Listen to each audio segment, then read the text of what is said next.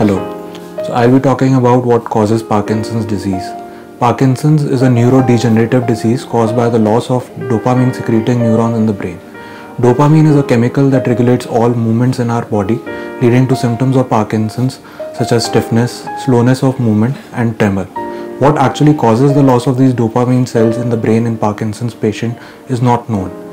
A very common question from patients is that what can I do to increase the dopamine level and will diet help?